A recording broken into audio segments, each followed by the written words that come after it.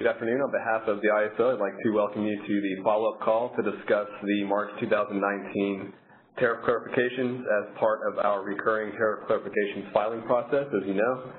My name is Jimmy Bashar with the ISO Stakeholder Affairs Group, and I'm also joined by my colleagues.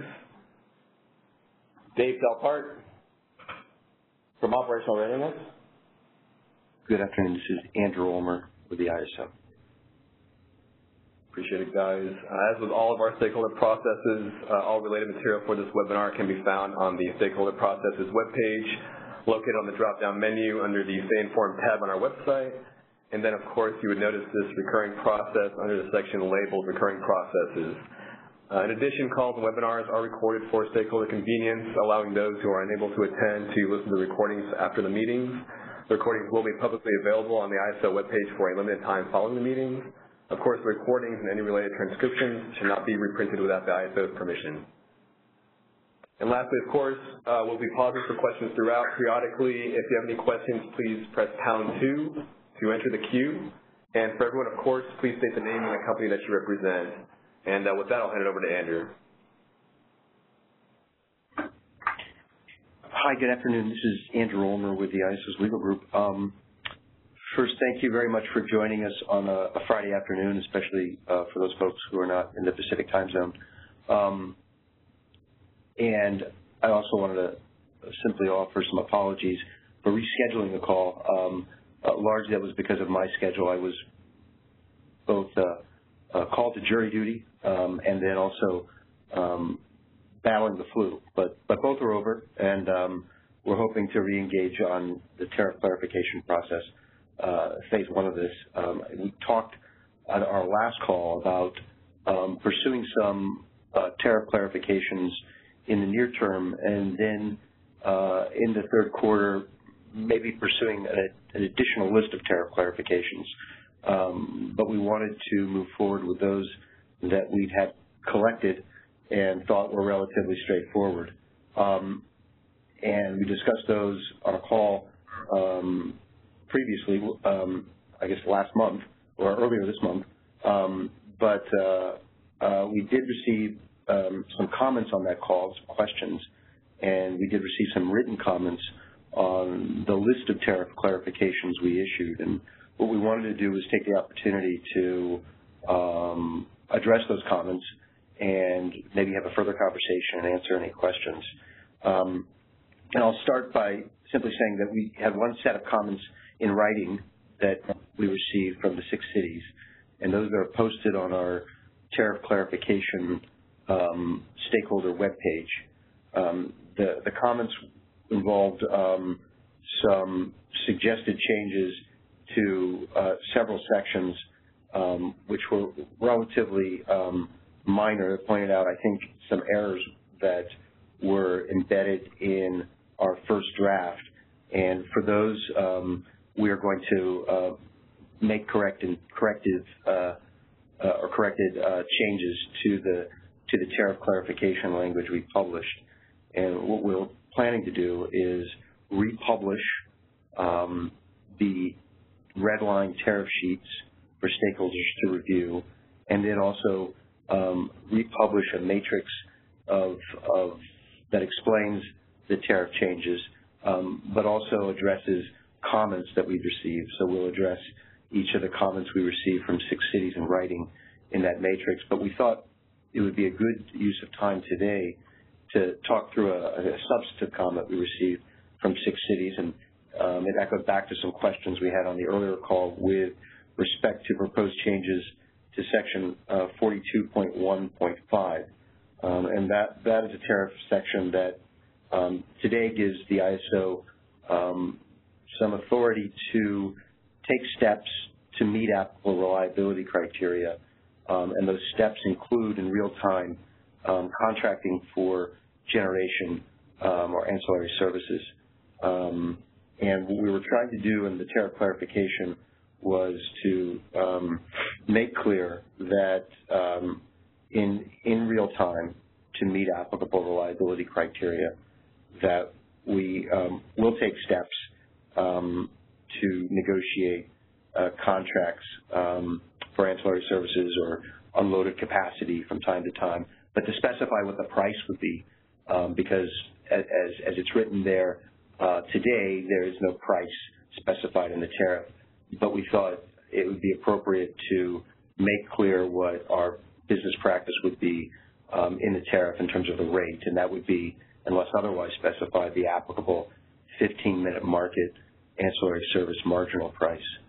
And the reason for that is that when we go back to how we procure ancillary services, we generally do it in the day-ahead time frame where we procure a target of 100% of our ancillary service needs, but from time to time, in the real time, we find that our ancillary service needs change for any number of reasons, and if we need to procure incremental ancillary services through our real-time market process, which is done through the 15-minute market, we use that platform to secure additional or incremental ancillary services through the market. But there are times, and literally in the real time, after the opportunity to use the 15-minute market has passed, that we find ourselves needing to secure additional ancillary services capacity or unloaded capacity to make sure we can meet the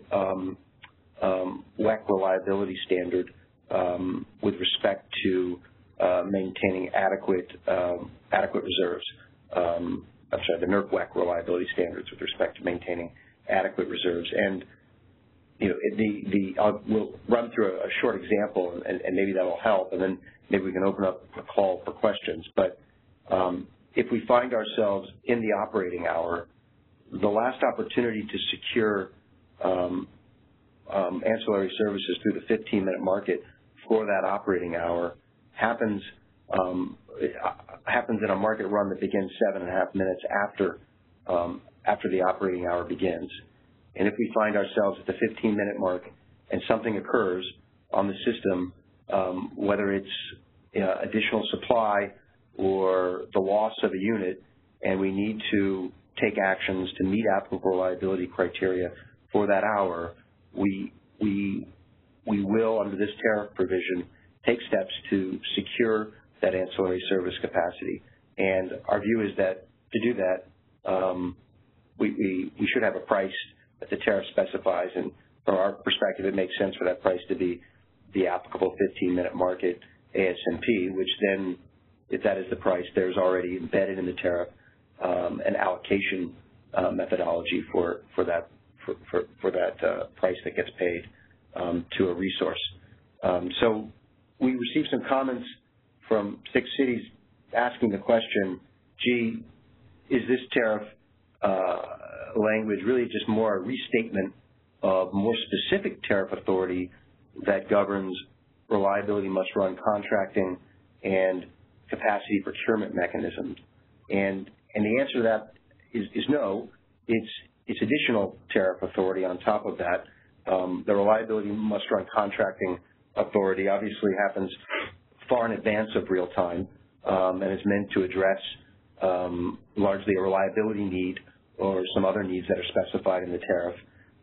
And our capacity procurement mechanism is really meant as a tool to address a number of specific issues: a shortfall in resource adequacy capacity, a significant event that it happens on the system. And we've only really relied on that lever once, is my recollection, with the loss of San Onofre. If we have an exceptional dispatch of a resource, to exceptionally dispatch a resource for energy, we can have a capacity procurement mechanism designation that occurs in connection with that exceptional dispatch. Or currently, if we see a resource that may face a risk of retirement, we have some provisions in the future. We have some provisions to use a capacity procurement mechanism.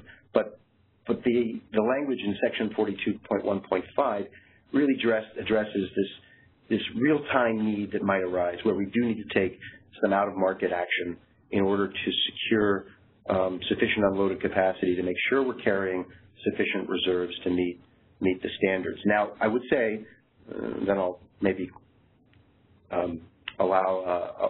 stop the monologue and allow some time for questions. I would say that there could be instances where in in reaching out to secure ancillary services in real time that that results in a capacity procurement mechanism, CPM designation. That's possible. Or that we may need to exceptionally dispatch a resource in order to ensure that there's unloaded capacity available.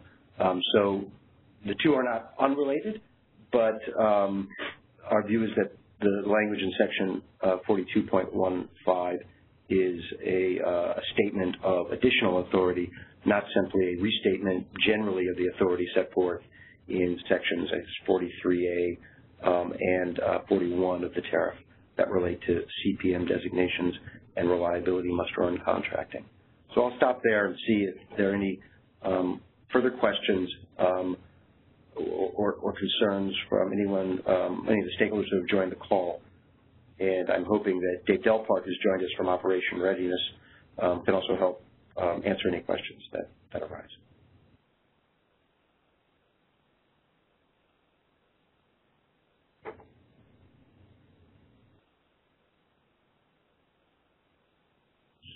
So, Jimmy, I'll turn the call back to you.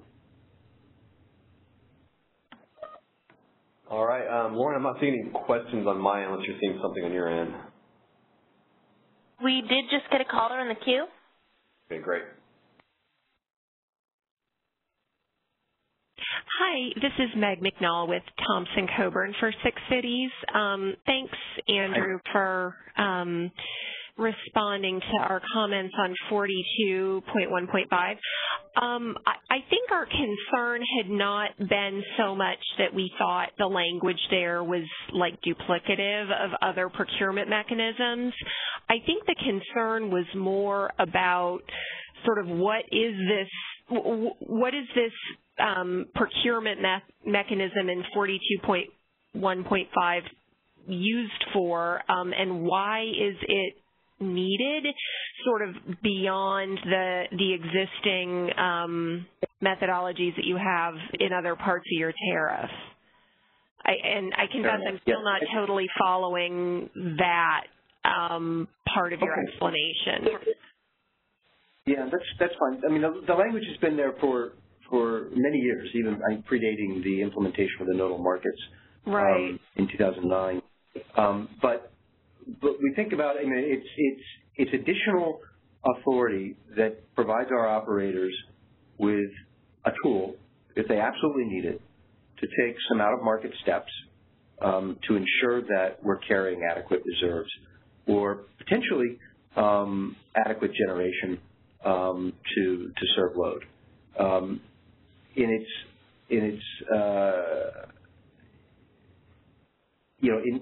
stepping back to say, okay, well, why can't you do that in advance of real time? The answer is generally we can. We use the day-ahead market platform to ensure we secure our forecasted needs for ancillary services. But if those forecasts change, we then have a real-time market mechanism to do so. But there are instances where during an operating hour, the real-time market platform is no longer available to the operators to secure capacity for that operating hour. And if something happens on the system that requires the operators to take immediate steps, quite literally in real time, not just associated with a 15-minute market, in order to ensure that there are sufficient reserves on the system for that hour, then they look to this section, 42.15, as the foundation for allowing them to take that out-of-market action. Now, it happens rarely, but we thought it seemed to be it seemed to be missing a clear statement of what the rate would be paid for that type of capacity procurement, if you will, or ancillary service procurement. And so that was the point of the clarification to specify that rate would be the 15-minute market applicable ASNP, and then that would then, through our market systems, be allocated out to scheduling coordinators. Okay, so it's allocated, and that was going to be my next question. It's the cost allocation for this is to scheduling coordinators for? It would be just like any other 15-minute market ASMP that gets paid to a resource. So it would be based on your ancillary services obligation. Okay. If you've self-provided your entire ancillary service obligation, then you wouldn't get an an obligation. All right. And you said it would be based on that. Thank you. And you said that typically this authority is rarely exercised, or that procurement pursuant to this rarely occurs. Do you have a ballpark estimate of kind of how often this would come up? Yeah. I mean, again, I'll say rarely, and then I'll make one comment and then turn it over to Dave, and maybe he can opine a little bit about that. It's needed when we're already into the operating hour, and for that hour we're beyond the opportunity to use the 15-minute market. So we're after 7.5 minutes in, something happens significant enough for us to need to secure additional reserves for that hour. So that's a relatively rare occurrence, but I will let Dave, maybe provide some more color in terms of how often, this generally might happen. So I review the logs every day, and I would say at the most it's 3 times a month maybe. I mean, of course, that's just a ballpark, but there's many months when we don't have to do this at all. I lost my train of thought there. So it's very rare, and most of the time the duration on this may be 15 minutes to 30 minutes in length. So as soon as we can get whatever that new requirement is, or get the information we need into the market, and the market starts taking care of whatever that issue was, that first 15-minute market that's able to run and correct the situation, then we don't do this anymore. So it's very infrequent, and it's for short durations. Okay. All right. If you're in the 15-minute market, if you're looking ahead to the next trading hour, that 15-minute market starts to run, I guess, probably at about minute 22 and a half of the current trading hour. So if it's known by that time, then that 15-minute market run for the top of the hour is going to catch it, and we're going to secure additional capacity, ancillary service capacity to that market run. Okay. If it's not caught until the next market run, that would occur 37 and a half minutes into that operating hour for the second 15-minute interval of the subsequent operating hour. So it seems like, in most instances, we're talking about a 15 to 30-minute maximum. Right. If you will, okay. contract capacity. All right. This is helpful. I don't have any additional questions right now. I think we'll need to think about this a little bit internally, but appreciate the explanation. That's fair. And this is something that we're not. We're like I said, we're planning on reposting our language. We're planning on putting out another matrix to explain the rationale for each of the changes and address the comments we received. So if there are additional questions, Meg, please feel free to reach out to us, or if Bonnie wants to give us a call, that's fine as well. You guys know where to reach us. We're happy to try to address them, and obviously we'll explain this in our transmittal letter ultimately. But at this point, I think we're not anticipating a filing. No sooner than mid-April, or probably in the second half of April. Okay. Yeah, I joined the call a minute or two late, and so I didn't know if you had shared the timing for submitting these to FERC. No, not yet. Okay. All right. I don't have anything else. Thanks again. Jimmy, I don't know if there are other questions. Thanks, Bonnie, Andrew. I don't see anything else. Laura, unless you're seeing something on your end. That's it. Well, that was the scope of what I wanted to cover today. And like I said, we do anticipate some further postings in this initiative.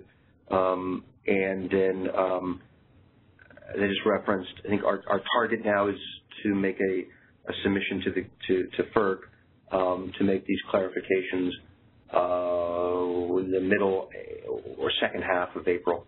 But I would expect we should probably post additional materials on the stakeholder webpage by the second half of next week. All right. Thanks, Andrew. And with that, this concludes the call. We did record this. That typically becomes available within the next couple of business days, so look out for that as well. Appreciate your time, folks, on a late Friday, as Andrew mentioned, and we'll have that material posted once we are able to get to it by next week.